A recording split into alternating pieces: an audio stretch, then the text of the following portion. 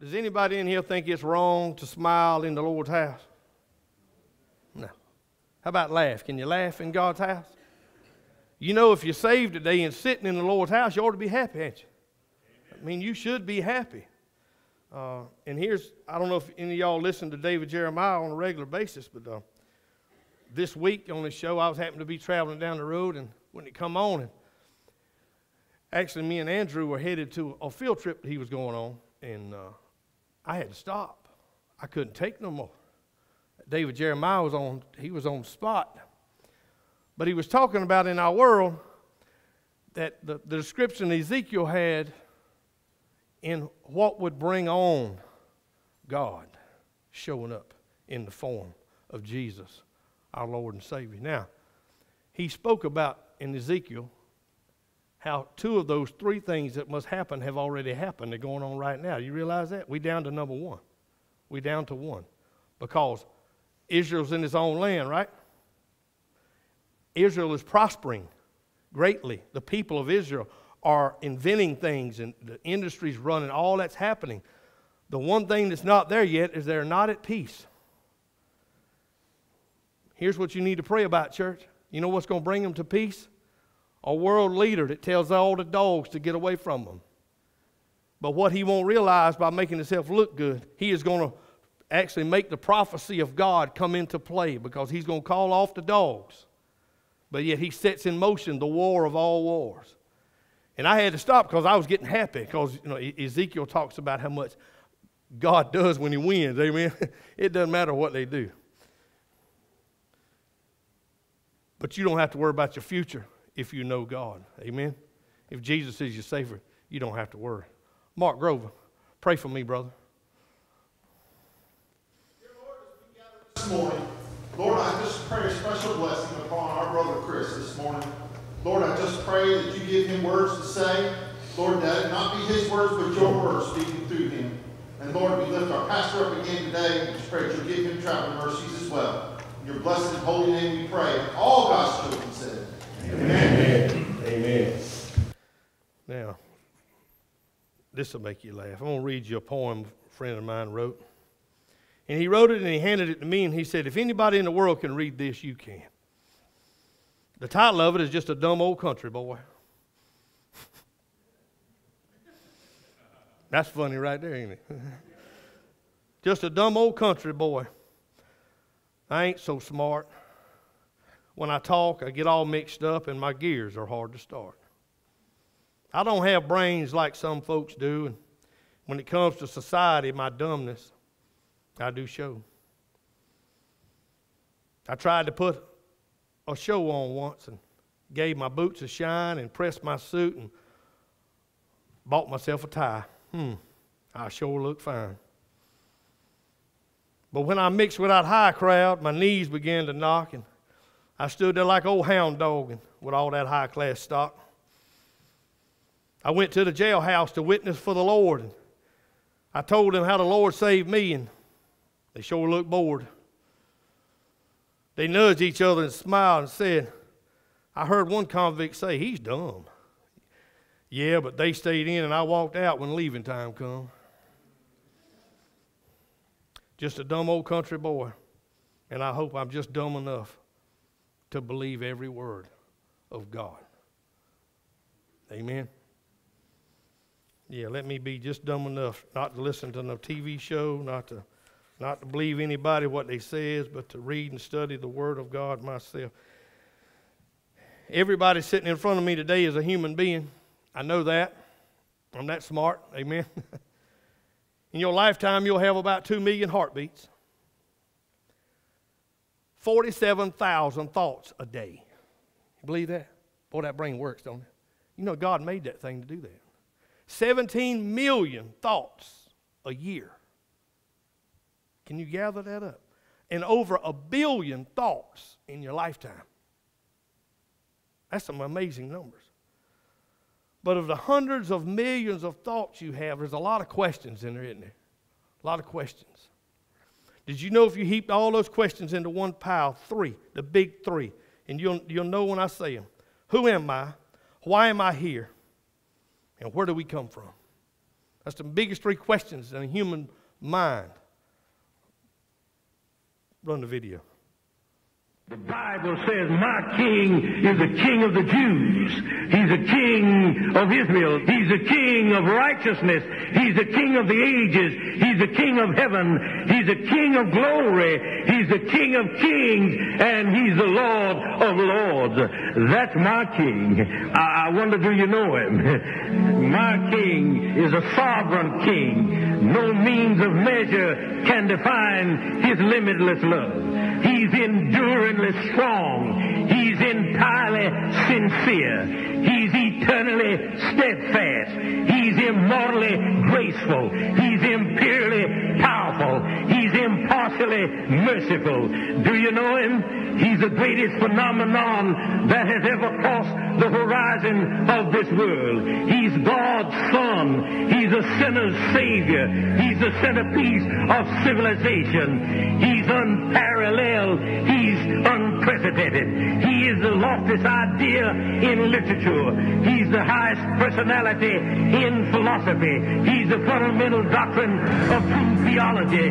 He's the only one qualified to be an all-sufficient Savior. I wonder if you know him today. He supplies strength for the weak. He's available for the tempted and the tried. He sympathizes and he saves. He strengthens and sustains. He guards and he guides. He heals the sick. He cleanses the lepers. He forgives sinners. He discharges debtors. He delivers the captive. He defends the feeble. He blesses the young. He serves the unfortunate.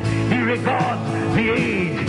He rewards the diligent. And he beautifies the meek. I wonder if you know him. He's the key to knowledge. He's the wellspring of wisdom. He's the doorway of deliverance. He's the pathway of peace. He's the roadway of righteousness. He's the highway of holiness. He's the gateway of glory. Do you know him? Well, his life is matchless. His goodness is limitless. His mercy is everlasting. His love never changes. His word is enough. His grace is sufficient. His reign is righteous. And his yoke is easy. And his burden is light. I wish I could describe him to you. He's indescribable. He's incomprehensible. He's invincible. He's irresistible. Well, you can't get him out of your mind. You can't get him off of your hand. You can't outlive him, and you can't live without him. Well, the Pharisees couldn't stand him, but they found out they couldn't stop him. Pilate couldn't find any fault in him. Herod couldn't kill him. Death couldn't handle him, and the grave couldn't hold him. Yeah! That's my king. That's my king. Now listen. I have thought over the years on trying to do that myself, but if Dr. Loggridge was alive, he would not like the way I do it. But you'll go online and listen to that message he preached on that, where they made that video out of, and I like that technology. They can do it. But all the questions you have as a human being really don't amount to much if you don't know him. And then we live in a bad world, people. Now, I'm glad that Laura went. I told her I talk about her a lot better when she ain't in the room. But see, my wife had no idea 10 years ago what she was going to get herself into, because one of the things that scared her the most when we met was one of the first times we ever talked. I told her before that we hung up the phone that I needed to pray for her. Scared her to death. Nobody had ever prayed for her on the phone before, especially a man she didn't know. And she asked me, why'd you do that? And I said, well, I did it because if God puts us together, the devil will come at you like you have never seen it before, because I hate the devil and he knows it. I work for the king, and everything I love, he has sought to just destroy my entire life. So you will learn some things about the devil you didn't know. Now ask her now, 10 years later, does she know what I'm talking about? And she said, I don't want to talk about it. I know too much. But you never know what tomorrow might hold, do you? You never know. It's been an eventful week at the Rollins house. Amen. I've had some pride issues this week. Anybody else? Anybody else deal hard with pride? Y'all a bunch of lying things. I got one out there. I got it. It's all right. The camera's pointed this way. It's not pointed that way. It's okay. But for the first time I've been working a paying job since I was 13. 13 years old. I've been in a grown man's world doing a grown man's job. And Wednesday morning at 9 o'clock was the first time I ever been fired. They got fancy names for it now, but I like Donald Trump's version. You're fired. Simple. But when that happens to you and you call your wife and say, honey, I just got fired. She says, good. She's learned some things. She knows some things. Why? She's listened to me before, knowing I'm never going home without a job. I'm never going to go home from the job I've got unemployed. I think I was unemployed. I think it was like 37 minutes. I was actually unemployed. Because I texted my new boss and told him that I was ready, and he said, good, come on. By the way, he ain't real. It's all right. I won't talk about you, Dave. He's sitting over there. But see, you got pressure on you. We all have pressure on you, but it sure does. You realize that the first time since my two little boys was born, Wednesday night, both of them slept all night. My house was so quiet, it was almost scary.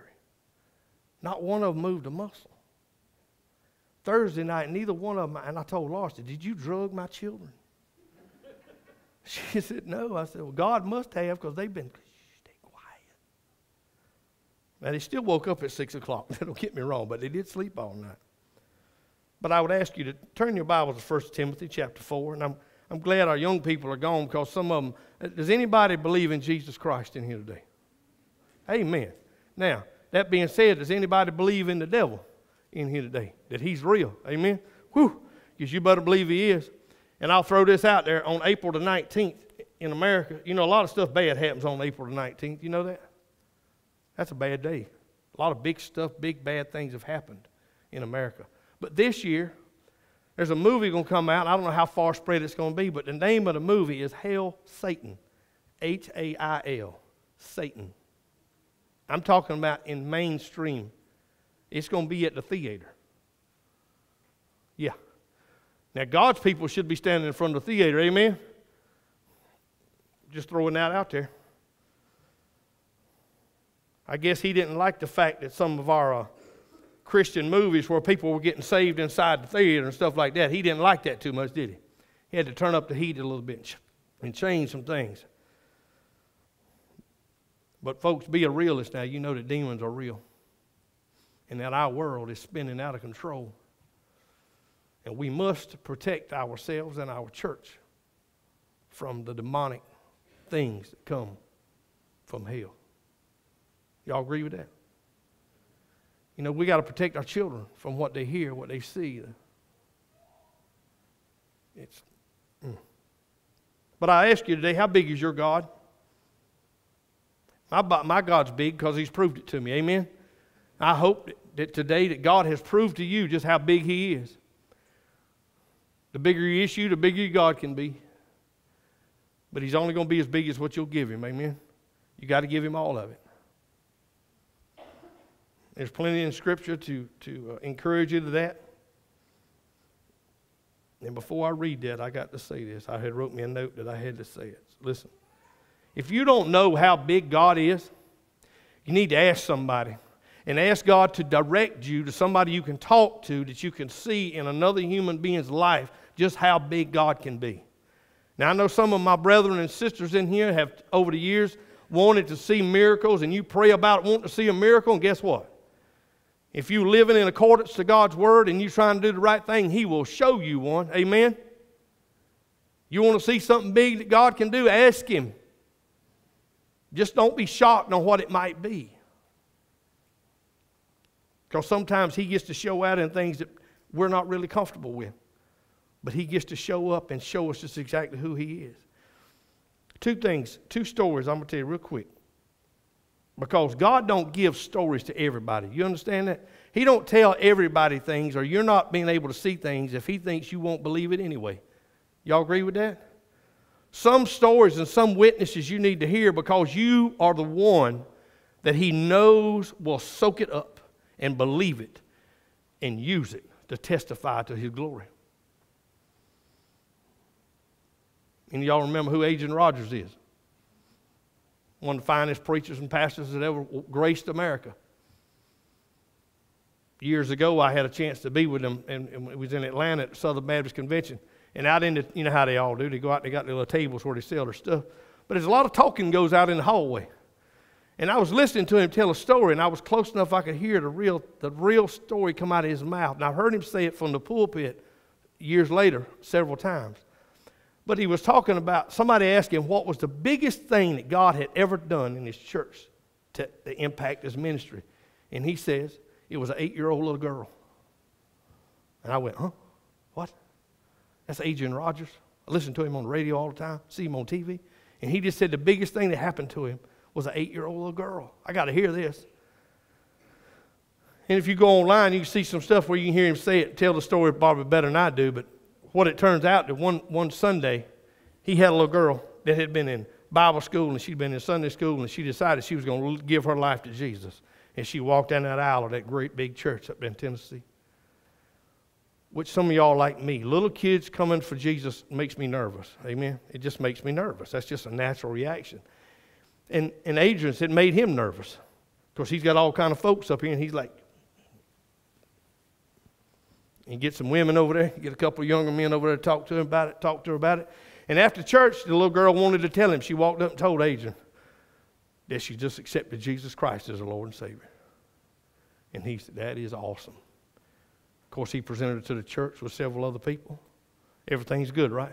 No. A couple, 3 or 4 weeks later, the mom bumps into Adrian away from the pulpit and says, my daughter is struggling. She's having a hard time. It's been a bad week. And he was terrified of that, what could be wrong. So right at the end of church service again, her mama had encouraged her, you need to tell him. So here she come again. Adrian said he was terrified. Here she comes down that aisle again. What am I going to do with her? He said he didn't know what to do. He knelt down, got on her level and asked her, honey, what's the matter? She said, preacher, I'm confused. I'm having a bad time with this because you told me the other Sunday when I got saved, if I accepted the Lord Jesus Christ as my Savior, he lived in me. He said, honey, that's right, he lives in you. She said, I don't understand that. See, them little girls are smart. Because she said, see, if he lives in me, and he's such a big God, and I'm such a little girl, he would just ooze out of me.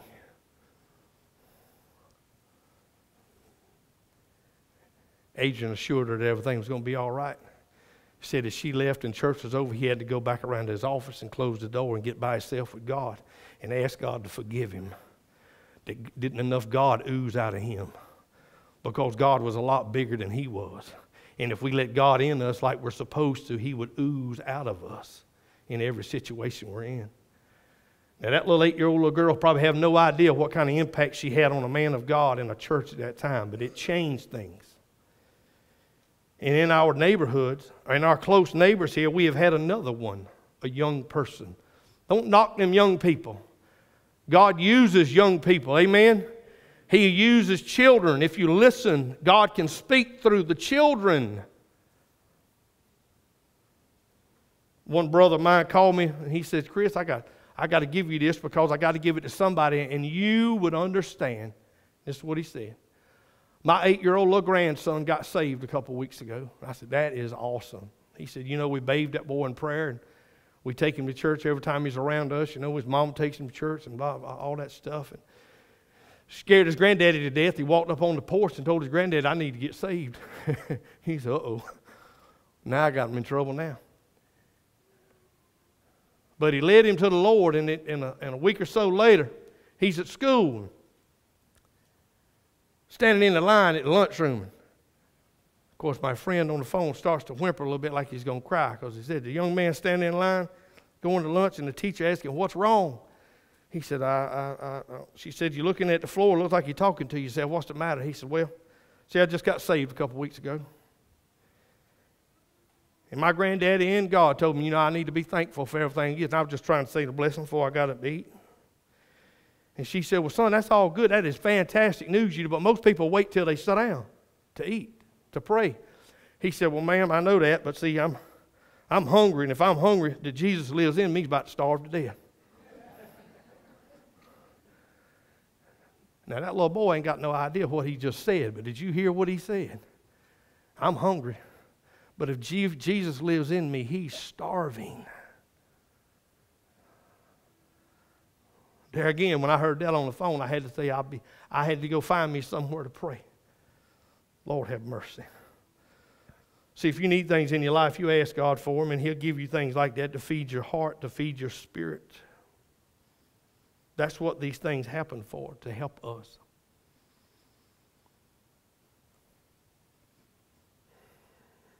I can't read it from up there. I'm going to have to read it here. Now, the Spirit expressly says that in the latter times, some will depart from the faith, giving heed to deceitful spirits and doctrines and demons, speaking lies and hypocrisy, having their own conscience seared with a hot iron, forbidding to marry, and commanded to abstain from foods which God created to be received with thanksgiving by those who believe and know the truth. And all jokes aside, this is one of my favorite scriptures in the Bible right here. For every creature of God is good, and nothing is to be refused if it is received in thanksgiving, for it is sanctified by the word of God and prayer. See, I wrote me a note on it in Chrisology. It says, thank God for hogs. Amen?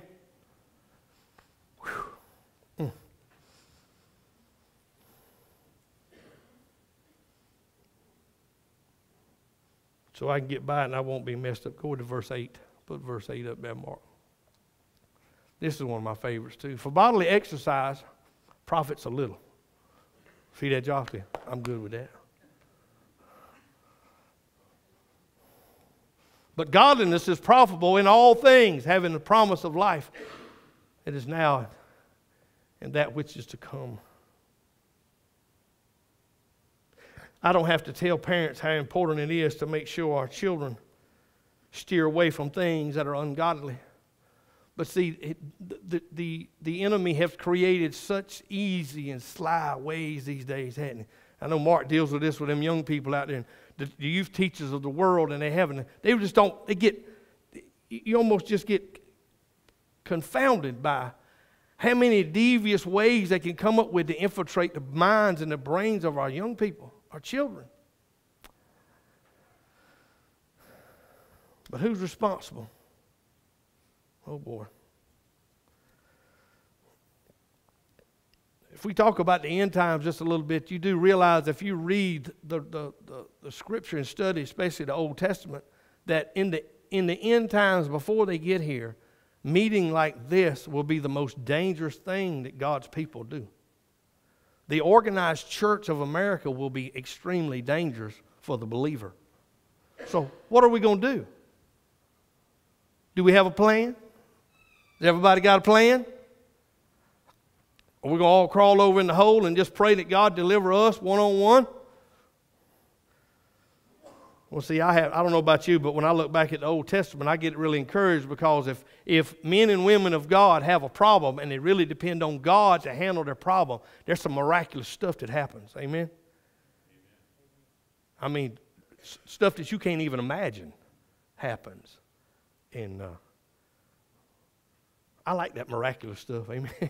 I like to see stuff happen that people can't explain. And people say, Chris, how do you know it's a miracle? I said, because you can't explain it. If you could explain it, it'd be explainable. But it's a miracle because you don't have a clue how it happened, why it happened, or nothing else. But this world we live in now, I don't have to tell you. You all got, most of you anyways, got televisions and stuff like that where you see we've got everything from mainline churches preaching junk to demonic churches that are preaching the devil and everything in between. We got a whole realm of everything going on around us. How do we know we're right? How do you know you're right? How do you know you're sitting in a church that speaks the truth? It does help when you check, amen? Because, you know, there's a couple of commandments that God gave us Christians. One of them said something about hiding the word in your heart, didn't it? Because one of these days, guess what's going to be the most illegal piece of literature on the face of the earth?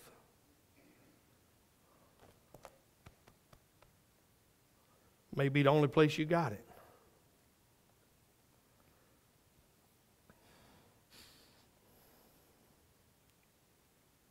Are we prepared as a church and as a family of believers to take on what Paul warned Timothy about? Even back to what Ezekiel warned the people of God about. Are we ready for that? And folks, it's not as complicated as it sounds. And here's why. Because most of you, I know a lot of you is a lot more educated than I am. You can talk better than I can. Whatever you want. Some of you can eat a lot more than I can too. I know that for a fact. But see, all we need is that connection to God, right? All we got to do is be plugged into the Master. And what separates us from God? Sin. So we need to stop that and keep that hardwired to God all the time. We have got to live lives different than what the world thinks we do. They have beat up the church. My entire life has been about the hypocrisy of the church. From pastors to deacons to lay leaders to everybody. Everybody seems to fall. And I'm going to throw this out there. David and I went to the, what's that, was 2 Saturdays ago now? We went to the conference in town. And one of the statistics, one of our breakout teachers said, he was talking about in America, 1,500 pastors, is that a year or a month? I think it was a year. 1,500 pastors a year quit the ministry. 4,000 churches in America close up every year. That didn't bother me in the least, Dave. Did it bother you? I was looking at you. It didn't bother you either. You know why that don't bother me? That's not the God I serve. You understand that? A man of God cannot retire or quit from preaching the Word of God. Do you understand that? Can you get a hold of that? If you called by God, he might put you some time off, but you can't quit. Nobody in here quit. There's no retirement plan in here. And those 4,000 churches that, come on now, let me get on my soapbox a minute. You can't bulldoze a church that God wants to stand there. Do you understand that? Amen. You can't burn it down if God puts it there and wants it there. You can't tear it down from the inside out. You can't do it if God puts it there. How big is the God in your life? Well, see, I know a big God, amen? I've seen a big God. I've seen things happen with my own eyes. That's why people say we're crazy. Fine, but I saw it. I saw what can happen. I've seen what He can do. So why can't I live in victory in the fact that I know no matter what the world does, God wins. Amen? If you don't believe it, flip to the back of the book. Cheat. Flip to the back. I did that one time just to encourage myself. Flipped all the way to the back. Who wins? We win. Okay, I get it. But see, that should give us look, the Bible in the Old Testament, I love it. You need to put yourself in line with the people of God, because when you call on His name, listen, I know we're a wretched bunch. God knows it too, but you know how much it takes to get God right back with you? Repent. Right then. With a whole heart. And guess what? You and God right back online. Asking for what you want. Asking for what you need. He already knows. Because look, the lawyers and the judges didn't invent knowing the answer to the question. Okay? But God does already, amen? You know, when you want to pray and ask God for something, ain't like He didn't know. You're not going to surprise Him. I just think it's all funny sometimes people ask me and say, man, you ain't going to believe what they asked that dude in court. And I said, well, you ain't going to believe they knew the answer already before they asked the question. Because if they didn't, that would make you smarter than them, and that ain't going to happen. They're not going to give you that at all.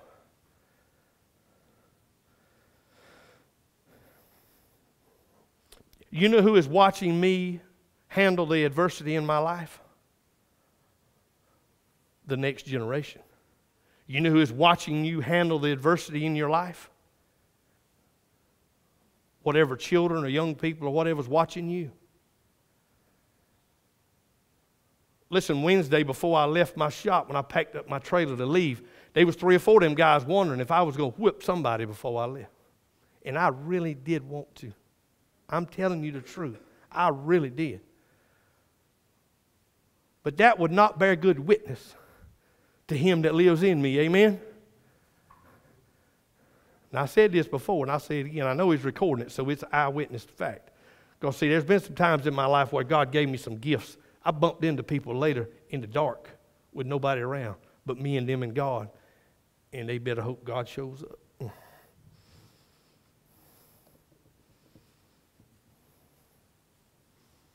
But we need to work with the tenacity to our children and the people that are watching us to know that our God cannot be defeated in any fashion. There's nothing on heaven and earth that can deal with God. And you ever heard, we just got through with Ravi Zachariah. I watched something the other day, him arguing with not arguing, he don't argue. Ravi don't argue. But this atheist stands up and gives him this whole plight about his take on everything, and Ravi's just standing there looking at him, shaking his head. And the guy said, well, how can you believe this? How can you believe that? How can you believe this? He said, because Jesus saved me. And I can believe that. I can believe anything. Of course, he went on to, you know how Ravi does it. He can just spin your own mess into telling you how dumb you are and how much you need Jesus. I love it. I'm not capable of doing that. Because after about 3 minutes, I'm going to go, you need Jesus. You hear me? Nah. Believe it or not, Laura has calmed me down a lot. She has. That's a blessing. Yeah, she came back in and sat down. That was the only way she did it. Look, I want you to get excited. I need my church to get excited about the fact. Have any of y'all ever played high school football? Anybody? Trevor back there like, yeah. You want to do it again, don't you?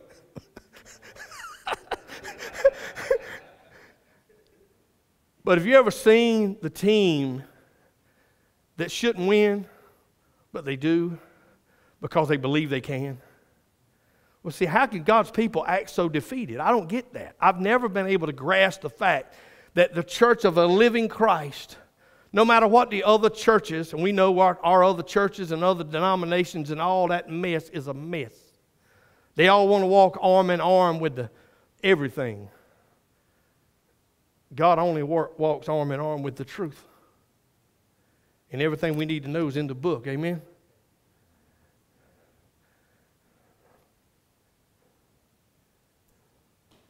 Whether it's not being popular, and it's sooner or later we are going to make the headlines, though, if we do this right. And then it's going to be good. It's not going to be good in their view of us, but it will be for us, because what is the best thing to be is a martyr for God. How would you love to be? I mean, how would you rather leave this world and be in professing Jesus Christ as your Lord and Savior, saying that there's one God. There's one God, and He is the God of heaven in the person of Jesus Christ.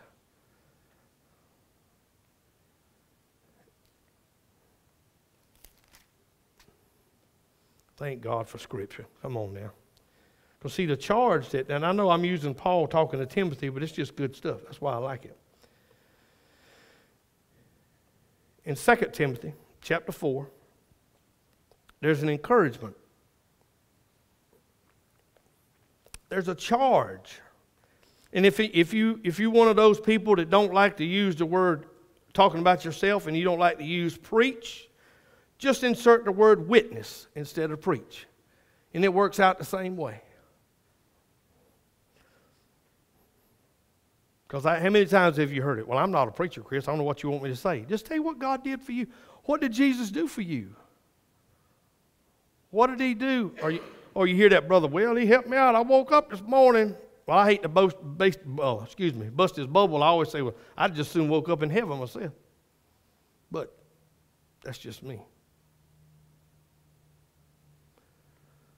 I charge you, therefore, before God and the Lord Jesus Christ, who will judge the living and the dead. Wait a minute now, I thought some of them crazy Hollywood people said that God wasn't going to judge anybody, that he wasn't in charge of nothing. How many times in the scripture does it say just that right there? He'll judge the living and the dead. At his appearing and his kingdom. Preach the word. Let's go ahead and spin it. Witness the word. Teach the word. Live the word. Be ready in season and out of season. Convince, rebuke, exhort, all long suffering and teaching.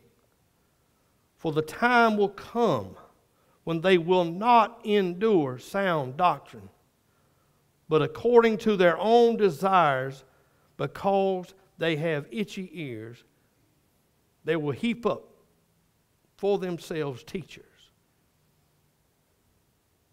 And they will turn their ears away from the truth and be turned aside to fables. But you be watchful in all things, enduring afflictions.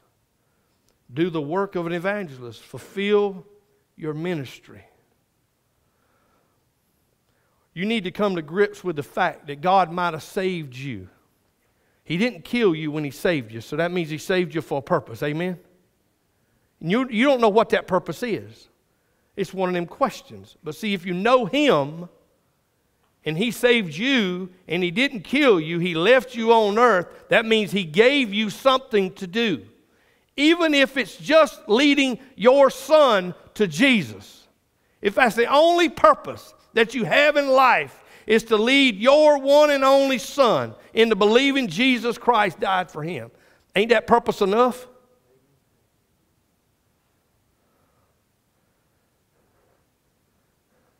And I said this the other Saturday to David. It broke my heart. See, I got one church person. I'm not going to call him a brother because I don't think he is. But he told me 25 years ago, he said, Chris, you know, with that gift you got, being able to talk like you talk to anybody, man, you need to go to school, Bo. You know, if you went to seminary and all, you could get you a 6-digit job. And I stepped up real close to him and I said, I ought to knock you out. Get out of my face. Get away from me. Because if all you study in Scripture with, so you can get you a big church and get you a six-digit figure, then there ain't no God about you. A man of God, a preacher, can't help but preach. I don't care if he's just working on trucks, amen? Or wherever I go, fishing. Look, people don't like to go fishing with me because sooner or later we're going to end up talking about what Jesus is doing. Jesus loves fishermen. You don't believe it? Read the Scripture. Say it. Might be why I love to fish. I don't know. But the world we live in points us every which way. I mean, how many distractions do you need to keep you away from God? I mean, you can just make up one. You can find it somewhere. Why do you come to church on Sunday? Ask yourself that question. Really, why do you come? And put that in perspective with God. I came because, not as he ordered me to come, because I need it. I need to feel the worship of God's people. I need to feel the feeling of being around people that are like-minded and kindred spirits to God like myself. See, I don't think Christians can live without church. We go on vacation. I love to find me a little old hole-in-the-wall church somewhere. That's some of the best church you'll ever have. Is when you walk in a room, you don't know anybody there. And they know you're on vacation, so they don't ask you any questions either. They say you ain't never coming back, so don't worry about it. Just sit down and enjoy church. It's good stuff.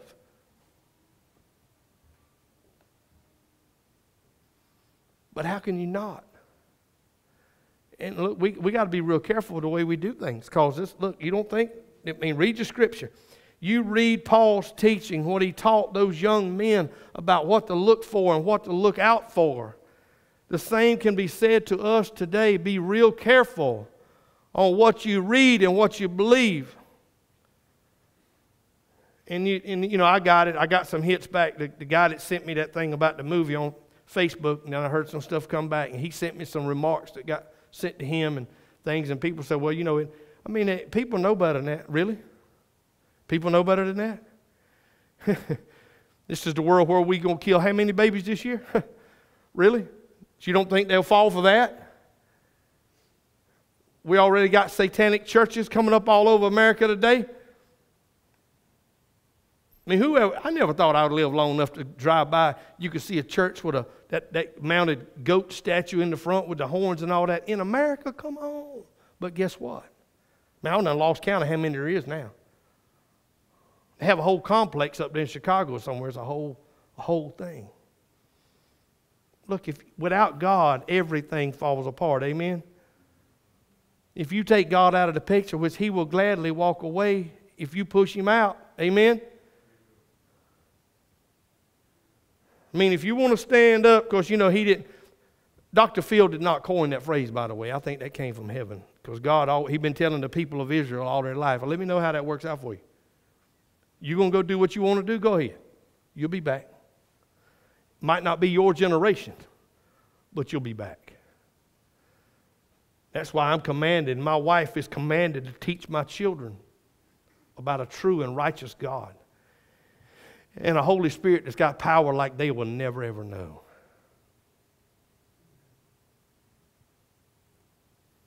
There's never been a better time to be a follower of Jesus Christ than the time we live in right now. Because it's the most challenging. Amen? Now, I don't know how long it's going to be before we get to defending ourselves. But see, I can't be quite like my 4-year-old. I know Trevor's going to laugh at this because I told him.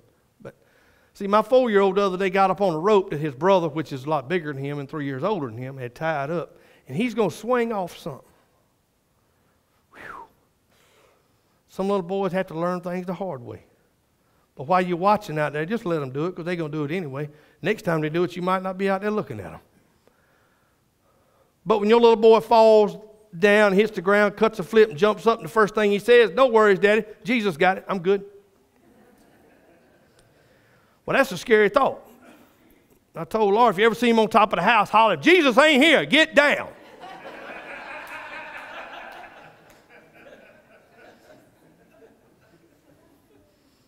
But that being said, I told you know how many men have faced Jesus, and the first thing Jesus said to them was, "What were you thinking?"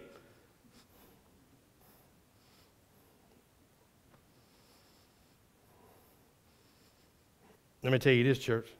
You realize if you'll follow God in the way that he wants you to, if you stay repentive, live right, read and study the Scripture, and I believe this with all my heart. I believe that God, when he saved me, I know he had a purpose when I was formed in my mother's womb. I know that.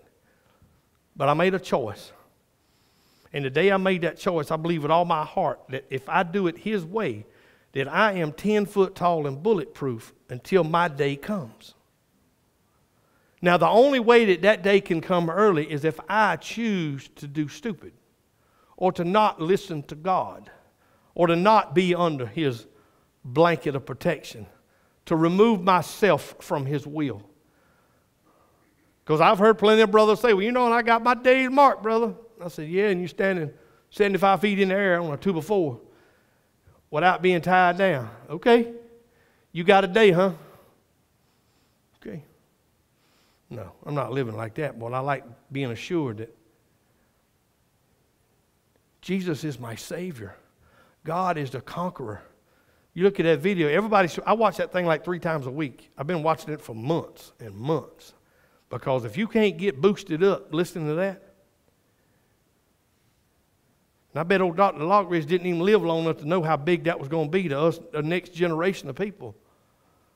Because we need to tell our neighbors how big our God is.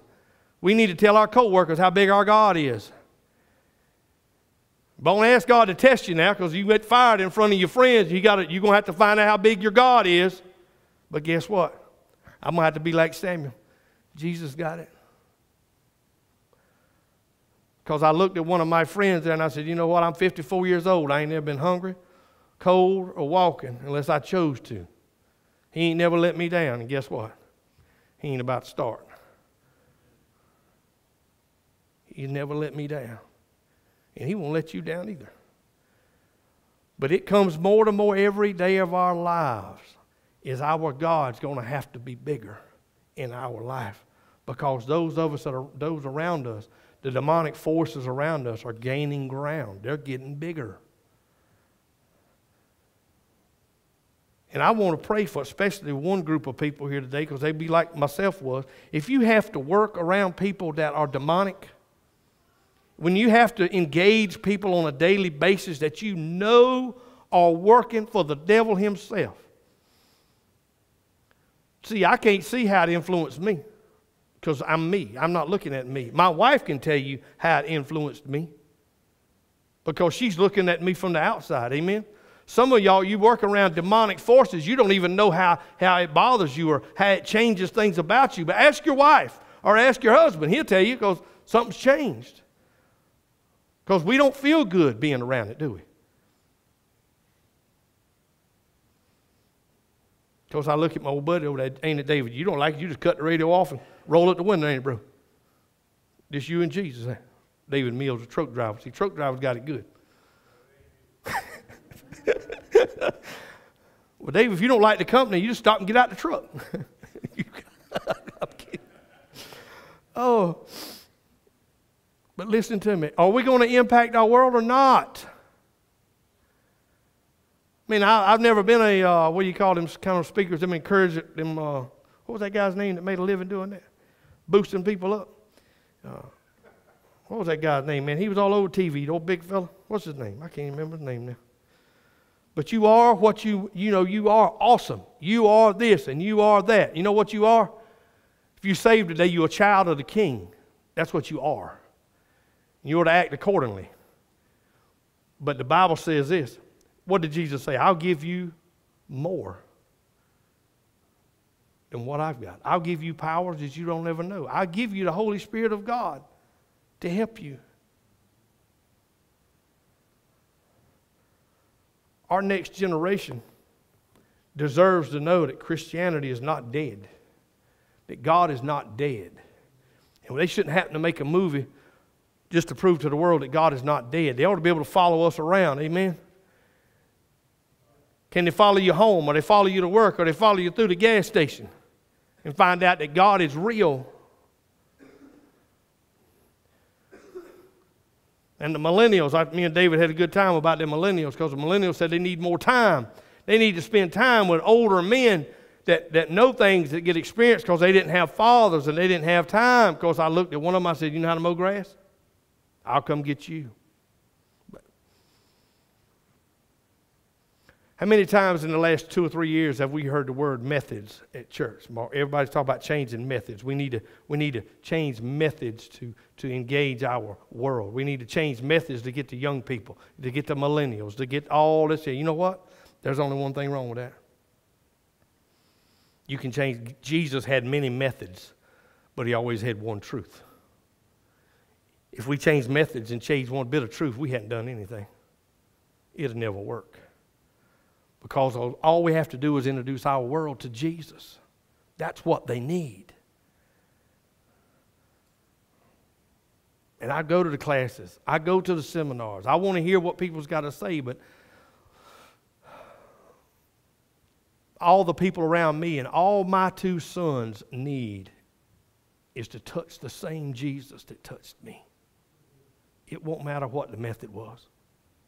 It won't matter where they are or what they're doing. If they reach out and if they touch the hem of that garment, and it does to them what it did to me, it will change everything forever. And inside that little boy, that little girl that's touched that garment is more power than anybody around them can even imagine. Because the next generation, if we're dealing with this mess, think about what they're going to deal with.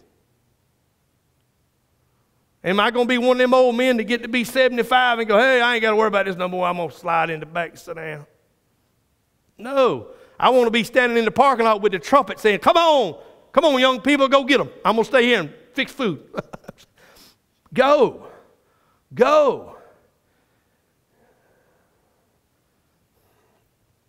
I'm going to teach my little boys how to tote Bibles, amen. And what they do when they come home from school, say, Daddy, they said I can't tote my Bible no more. I don't care what they say. Take your Bible anyway. Ain't they got the right to tote it if they want to? You sure do. Don't y'all, you know you're going to feel sorry for the teacher that called me and said, Mr. Rollins, he can't have his Bible here. And I said, well, hold on, I'll be right there. Give me a few minutes. I'll be right there. Because I would love for somebody to explain to me in the school that I pay for why my son can't tote his Bible. Just explain that to me. I might need a filter, Laura. You might have to meet me down there. Kind of filter that out. But listen, do you love the Lord? Amen. Is God all powerful? Amen. Then what's the problem? What's the problem? I encourage my pastor to kick us off, to kick us out, make us go do something. He shouldn't have to kick us out. Let's just go do something. Those of us with children, we're around the ball field all the time. What are you at the ball field? Are you just a parent? Or are you a Christian with kids at the ball field? When you hear all the garbage, you need to inject some Jesus in there. Amen? You have to be careful. And Laura say amen to this, because somebody will follow you to the car with a problem you don't want to know about. Just tell them you'll pray for them and go on. But God expects us to be His children.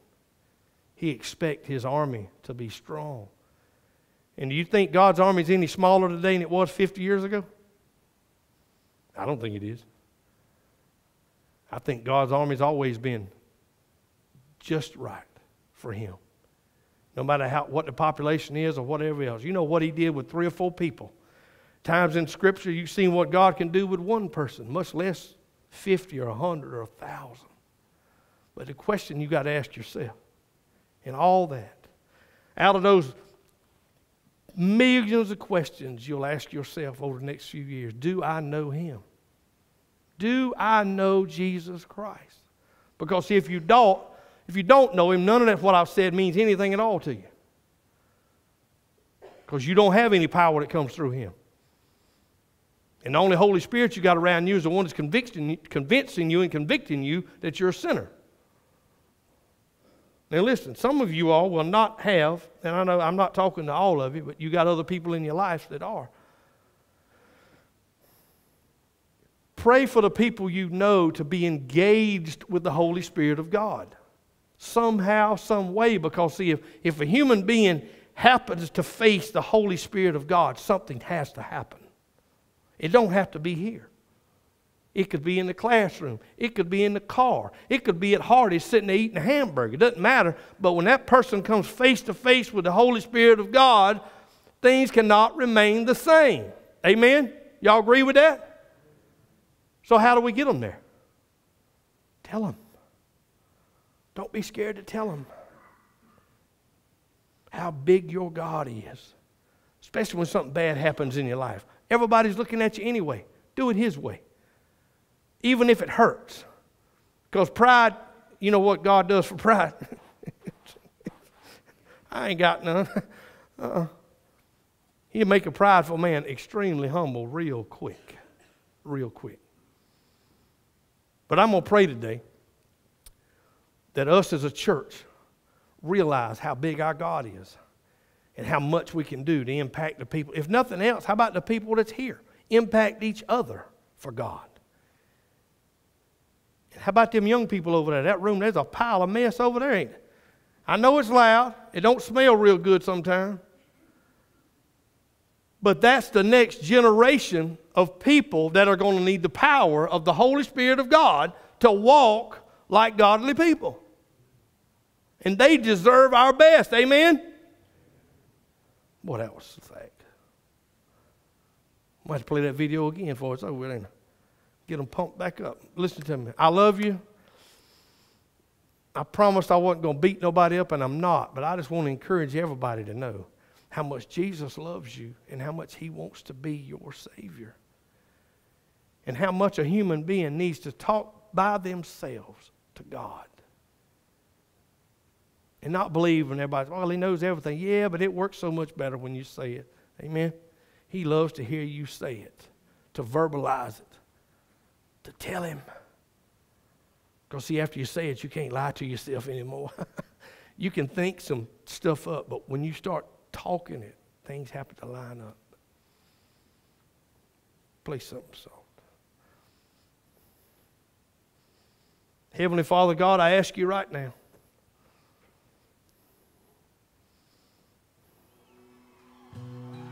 Lord, I'm going to ask you right now for what we don't deserve, what we can't afford.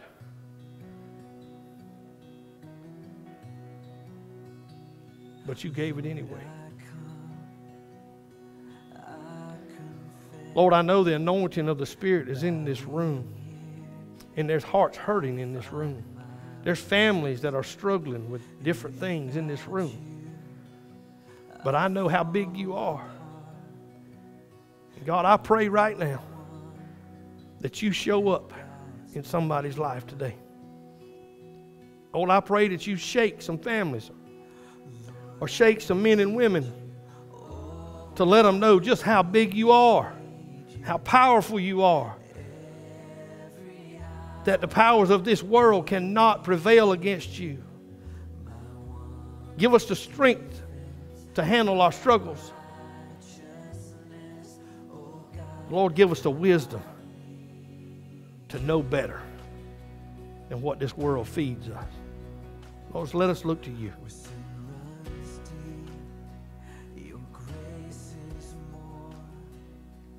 God, pour your Spirit in this place this morning.